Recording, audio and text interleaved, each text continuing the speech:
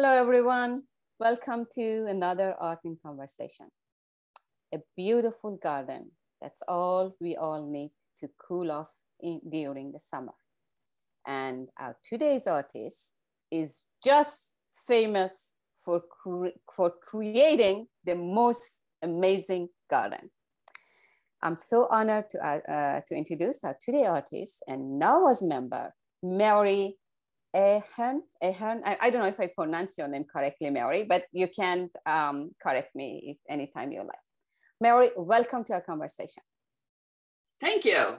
And you can say Ahern or Ahern. Ahern, okay.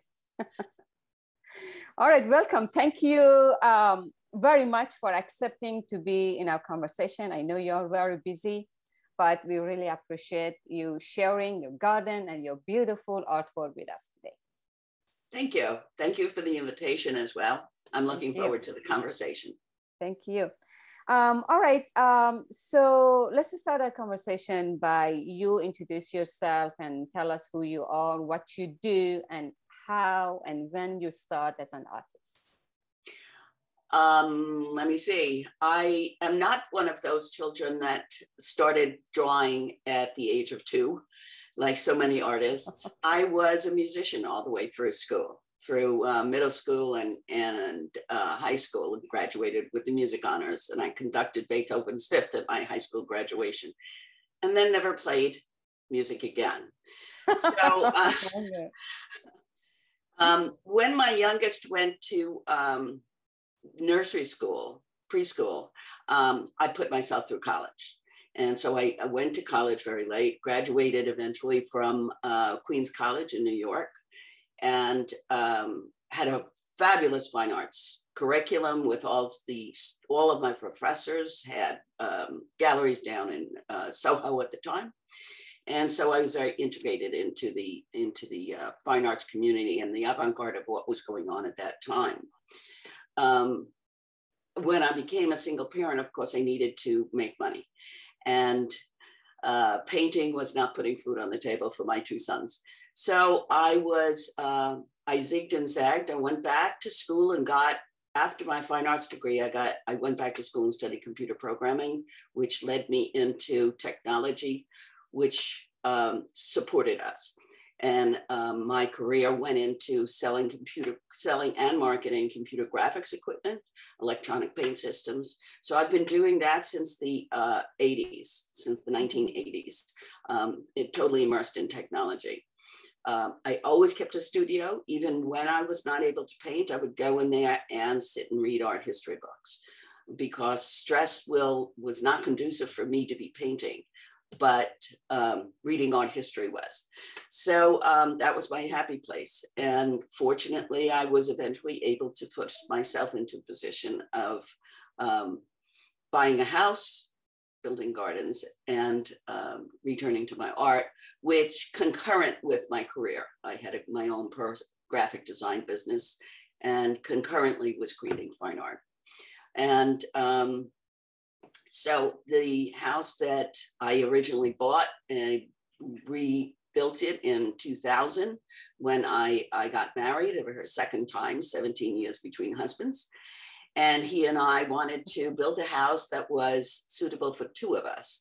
And he has an entire workspace. He's an engineer. And I have 2 studios. So we custom built this house so that we could both be creative in our own fields. And so this is one of the studios. This is my painting studio that you're seeing here. I always had my career based in graphics though. So it was computer graphics, and I sold those systems to the creative departments at television stations, production houses all over the United States. But I kept painting, and I was painting even when I was in my unfinished basement and put in fluorescent lighting. And now I have this custom built studio with specialized lighting, et cetera, et cetera. Very fortunate, have tons of gratitude. And one of the reasons that we built the house on the property that I originally had was that I had been gardening here for 20 years already. And we did not want to give up the garden, which is what inspires my art. My art starts in the garden. And Yeah. it starts with me creating the garden. The garden to me is a three-dimensional assemblage of texture, color, and texture. Sorry, since you're talking, I want to show your Instagram because you have a lot of images of your garden. Right, right. In your, sorry if I interrupt you. Okay. Yeah, no, that's fine. I lost my train of thought. That's my grandson. He was born the year that we built this house. All right, so he graduated, so I can see. Yes, he graduated, and he was born the year we lived in the trailer and built this house together. So, and he did his Eagle project, designing gardens for an animal preserve. Wow. So the gift keeps giving. So yes. The garden plays a central point in my art. It is what inspires my work. It is one of the things that I discovered when I went back to school and graduated in 2000 with a degree in horticulture. I wanted to figure out why it was that when I was in the garden, I felt this immense quietness, this immense calmness in my life. And I felt it no place else. And I wanted to explore what that was within, what was the garden giving me that I wasn't getting anyplace else. Actually, I wasn't getting it in my studio, because in my studio is where I work. And in my garden is where I contemplate, where I think, where I center myself. And so that centering I needed to explore that. And I am been now exploring that for 2 decades in my work. And I explore that through both digital painting and traditional painting. Yeah, I see you have a section in your website print. So these are all your digital. Yes, on the website you'll see designer prints, and these works are done with a scanner. I use a professional level scanner, and I hover live plant material over the scanner. I control the lighting around to soften up the glare of the scanner. And I capture each image at about a gigabyte file. Then I bring it into Photoshop and I customize them. I take off all the pollen and the bug bites. I create the perfection within the flower that isn't there naturally. And I can print these as large as a printer can print, because I work with gigabyte files, and they can be printed, say 60 inches, or they could be printed into a note card. And I can print them on canvas or aluminum or paper, whatever. The very, very striking individual works. So this would be digital imaging. So that is I continue to do that work because I find it fascinating, because what it does is to let me go deeply inside the flower, because I can go right down to the pixel level and see what that flower is about. When I was at New York Botanical Garden taking the botanical illustration curriculum, we actually had to use microscopes and dissect the flowers. So we would study the flowers, under microscopes. And so by having these in my computer, I can again go into the pixels and bring up that closeness without using a microscope. These here are my the work that I started doing. I went back to my oil painting, and one of the reasons was it's my love, and I love oil painting. But also one of the reasons is a physical thing. Sitting in front of a computer all day is not healthy, and my hips were hurting, and I wanted to go back to my work that I do standing up. As I do oil painting standing up. I do watercolors and graphite and drawing sitting down. So I went back to my oil painting, and this was such an amazing outlet for me. The piece that you're looking at here that I'm looking at this is called Contemplations, Pink Peony. I name my oil paintings with two different names. One of them is the spiritual name that this flower, as I'm painting it, is telling me what it is. And then I give it a technical name, Pink Peony, so that it's easy to identify. But there's that duality for me. And it's like Stendhal talked about the duality of vision. And that is what gave me the idea to be doing the double name. This here goes back to the 1970s. Okay, so you're beside flowers, you do other subject too. Yeah. But your main subject are flowers and garden. Now, okay, but it wasn't always like this. This is a progression. So this is where I started. This was me in the 70s, realizing that my marriage was not going to work. And where was I going to go? And this is one of the revolving doors that you used to see in the department stores, going to Macy's in Manhattan. I'm from Long Island. I grew up in Brooklyn. And these are the revolving doors. And I was terrified. I was absolutely, completely terrified. And I didn't know what I was going to be doing. So this was me looking out at the future of what I did not know. However, you will notice that underneath there's lightness. And so it was not ending it was ending on a note of optimism, not on a note of pessimism. I felt that opportunities were coming. I didn't feel that I was done. So, this is I've done this. Your work all are about emotion and feeling, either coming from your garden or from inside you. Exactly. I did not realize that all of my work is really about what I'm feeling and what I'm thinking. I didn't do that intentionally. It just came. And so this was not just one piece. This is a whole series of pieces that I was doing at the time to understand my emotions. It was how I was working out my concerns, my fears, my options, my lack of options, et cetera, et cetera. It's a whole body of work. Yeah. This was me. I had in the 70s, Joan Semmel, who came to speak at NAWA, had been doing body landscapes. And I knew that I was walking out into this new life.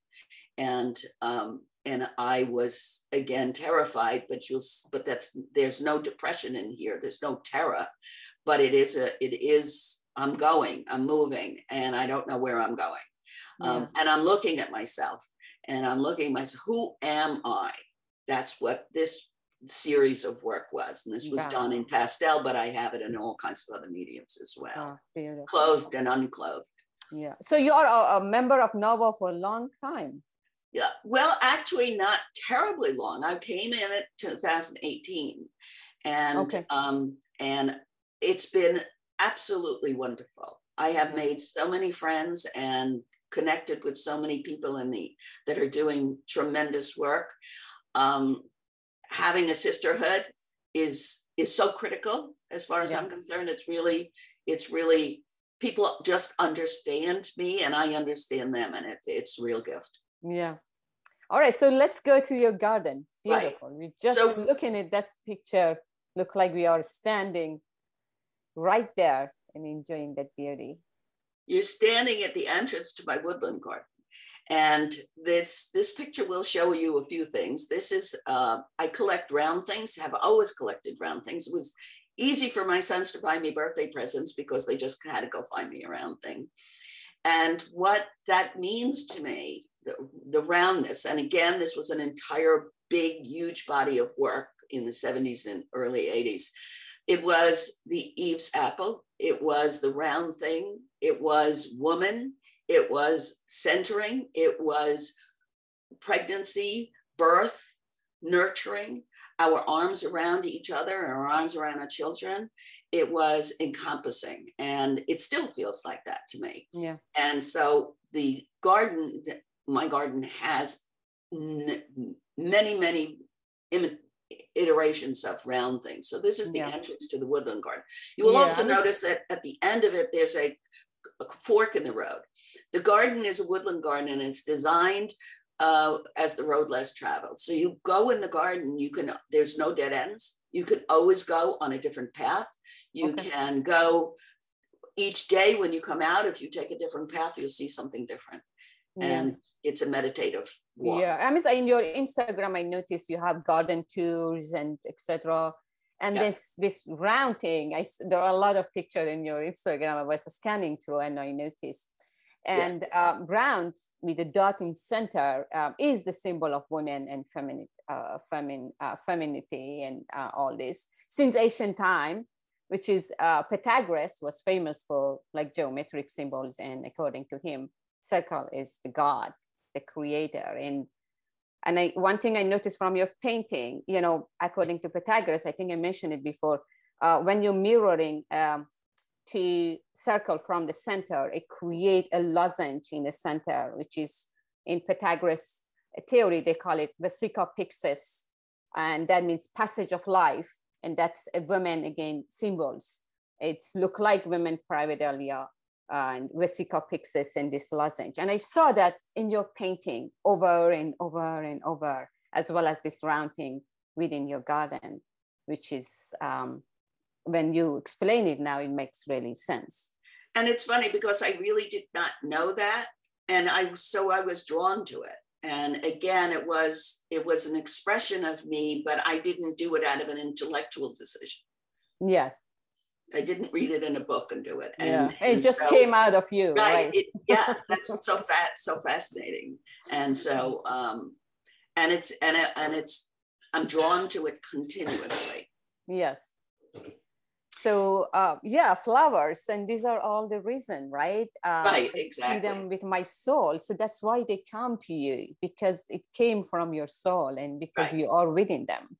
Right. So again, as I said, we dissected flowers under microscopes when I did the 2-year botanical illustration curriculum at the New York Botanical Gardens. And we actually took microscopes so that if we were going to do illustration, we would be able to really understand what it was we were doing. Yeah, so you know every part of flowers, every cell within the flowers, right? Right. So, sorry. Yeah, so the one of the things that I began to realize is that the garden, one of the reasons that the garden is so soothing is that it represents something larger than us, something larger than me as an individual. Because each of these flowers, really the only reason for their beauty, and some of them like daylilies only last one day, all of that beauty is really just to procreate. Yeah, exactly. And just like we are, and every human being is out there trying to live another day, another year, have another generation. The flowers are there to do the same thing. Yes, flowers actually are the symbol of life. Yes. Because they said, like, you know, life is fragile, beautiful, but fragile. And they said, enjoy the moment, because this beautiful life, any day can come to end. So you have to live your life. So that's the symbols of flowers, right? Live your life beautifully, and as flower does. And which you see you do it. Is this one of your digital work? Yes. Wow. It is one of the flowers. It's a ranunculus that I scanned and then perfected. It certainly did not look like that. No flower is completely centered. And so I will take a petal from here and a petal from there, get rid of petals, correct, get the pollen, et cetera, et cetera. So this would be I call them designer prints. It's digital imaging or digital manipulation. It is not a camera. I'm not a photographer. Okay. Wow. Beautiful. And this here is one of my digital paintings. I use a program called Corel Painter, and it used to be Fractal Painter, but now it's Corel. And it allows me to work with a stylus. I have a stylus and a tablet, and I program the brushes to mimic the brushes I would use in my studio, whether I want bristle brushes, how much, or sable brushes, how much. They're pressure sensitive, so they react the same way that my brushes do. So this is a peony that I made. Wow. So that means you are good in every subject and every media. Yeah. So this is one of your work, which is, you can see it closely. And I think that inspire from you knowing inside and out of flowers all around, right? Right. And this was my return to large oil paintings. Okay. And this was the first one that I had done when I returned to this. And I section off the canvas so that I get my dead center, and then build up layers. This was in a show, and I was listening to some people, and one woman said, oh, it looks like the cresting of a baby being born. I was so astonished because that certainly wasn't on my mind. Yeah. And now I can't take my eyes off that. Yeah. But it is, but to me, it was okay that that was her interpretation, because it is centering. It is what is emerging from us. And it is that gentle contemplation that. Yeah, and your work mostly, almost 90% of your work are centered. Yeah. And you have that feeling, yes. So after I did a whole series of very calm centerings, then this orange hibiscus, which is a hibiscus tree that I had brought in and out of my house, overwintered for quite a number of years. And so I'm very familiar with the plant. However, I interpreted it this way. So it's a little bit more energetic rather than the calmness of the centering that you just saw.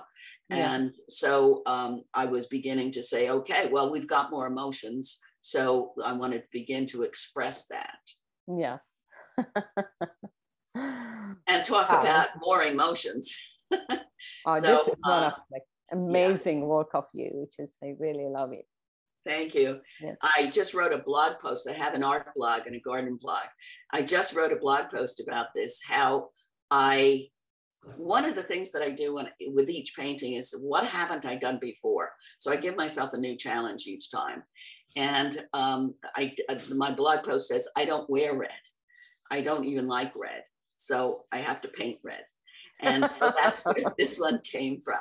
And it has kind of a before and after of when I finally gave myself over to the painting, because halfway through, I start looking at an image that I have captured in my garden. I just use an iPhone and I capture pictures. Halfway through a painting, I will give myself over to the painting and let the painting determine where it's going. And this painting was going no place. And I was working on it forever and ever and ever. And then I gave myself over to the painting and obliterated the whole center, and then let it speak to what it wanted to be. And that's what came, that's what arrived. So I see it as a joint exercise, a joint creative process. I started off and the painting finishes itself. Wow, beautiful. I mean, you are right. Sometimes you just let it stay, and and then the idea come to you. Yeah. And the painting itself speak what I want to be. It happened, I think, to every artist. They have this type of experience with their work. All right. So following that one, I decided I wanted to do something with even more emotion, and something off-center, but still swirling towards the center. Yeah. And this is where actually the whole name, I forgot to give you it's Phantasm Coral Sunset Peony. And it is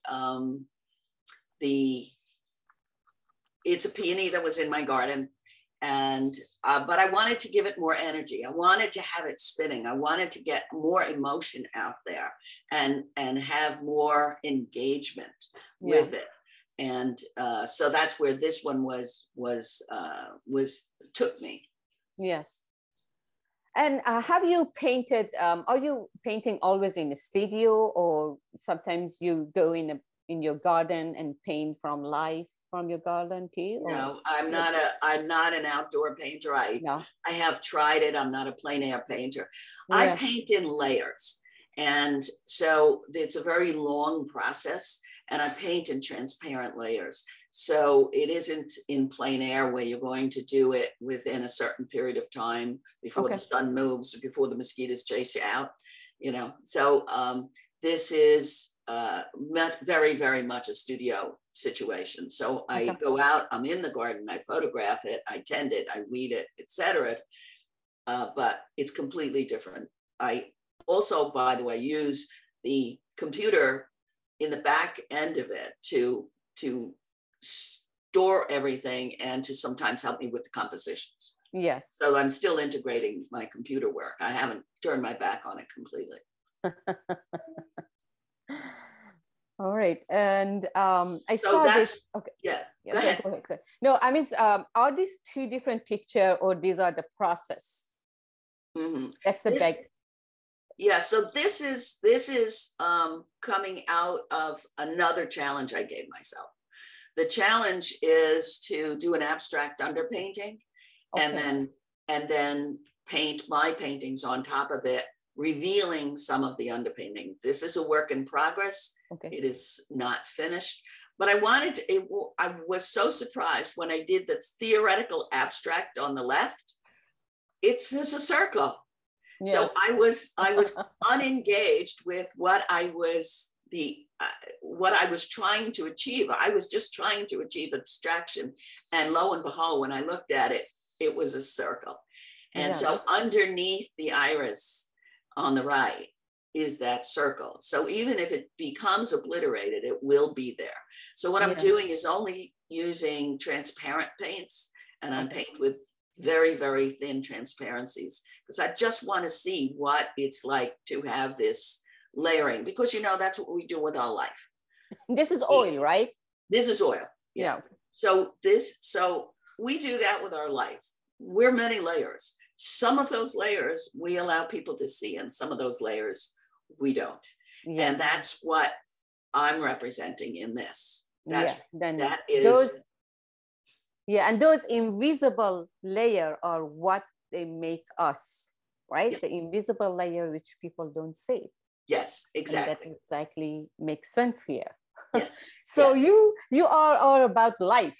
Yes. All your painting are about life, feeling, and emotion, which is that all come from your garden, from this beautiful garden which is you created. Yes. Yeah, thank you. Thank you very much. Do you have any suggestion, last word, advice for our fellow artists today, Mary? Well, I would say that the gift that I've been given is that I'm open to change. And part of my growth is because I'm not afraid to challenge myself. As I said, when I start each painting, I'm saying, what have I never done before? I do not want to repeat myself. And I don't want to, if that painting was great and if somebody bought it, I'll make another one. That's not who I am. I'm not doing it for that. I'm doing it to search for something, search for growth, search for what is next, whether it's a color, whether it's a technique, whether it's a medium. I'm always open to growth and suggestions. And at this stage of my life, I'm centered. I have so much gratitude for the opportunity. All of the anger and all of the stress that I've gone through in my life, as we all have, it's there. It's underneath the layers. Yeah, but that's not where I'm living now. Those are invisible layers. Yeah. Yeah. So that's what I'm about, and that's what I would hope that others would aspire to. Yeah. Thank you very much. And life is very beautiful and fragile, so we have to appreciate it as you do. And thank you for let us to your beautiful garden. and share your beautiful garden, your feeling and your thought with us today, Mary. We really appreciate it. And if anyone want to see more, Mary's website is full of beautiful work of her and her garden. And I'm sure you can reach out to her through her website. Thank you very much, Mary. We really Thank you. appreciate it. Thank you so much for the opportunity. Thank you.